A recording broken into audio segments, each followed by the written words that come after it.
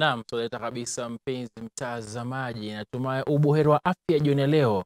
Karibu katika taarifa zetu za Dira jioni ya leo, basi ikiwa ni Alhamisi. Kumbuka pia mie nawe tukutana mizani mwishoni mwa taarifa hizi.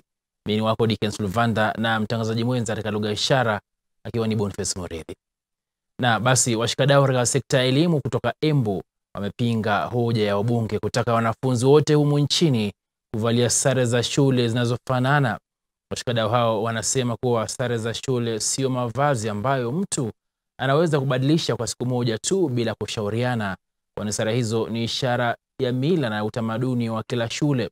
Na kama Alice Diana anavyoturipotia, waziri wa elimu Ezekiel Machogu amesisitiza kuwa wanafunzi kote nchini hawawezi kuvaa sare zinazofanana.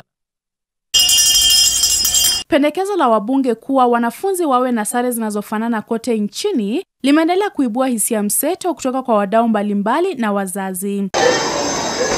Wizara ya Elimu ilifeli kunda sera hiyo licha ya hoja iliyopitishwa bungeni. Akiwa mbele ya kamati ya bunge ya utekelezaji Jumanne kujibu madai kwamba wizara yake ilikuwa inasita kutekeleza pendekezo lililowasilishwa na wabunge, waziri wa elimu Ezekiel Machogu alisema kuwa hali tofauti ya anga haiwezi kuruhusu wanafunzi wote kuvaa sare sawa kwa kuwa baadhi ya maeneo hushuhudia baridi kali, huku katika maeneo mengine wanafunzi wakitakiwa kuvaa sare nyepesi kutokana na joto kali. Badala yake, Machogu aliwaambia wabunge hao kwamba ametoa agizo kwa shule zote akielekeza kuwa waruhusu wazazi kununua sare za shule kwenye maduka wanayoweza kumudu. Kulingana na wadau wa elimu huko Embu ambao wamepinga hoja hiyo ya sare zinazofanana, kuondoa au kubadilisha sare za shule zitaleta mkanganyiko na utovu wa nidhamu, kwani kawaida sare huhusishwa na utamaduni wa shule maalum.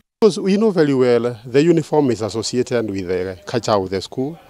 It is one way of instilling discipline of the learners, and it's also a way of equality, because when learners wear the uniform, you don't know the rich and the poor in the school. If you come up with the common uniform for the county, again the school will lose their tradition. School will lose their tradition, and again it will be a kind of balkanization. Counties are also known by their tribe. So if you say like county number 14 of Embu, we wear a certain uniform, then obviously it will be different from the county of Meru. It will be different from the county of Kitui.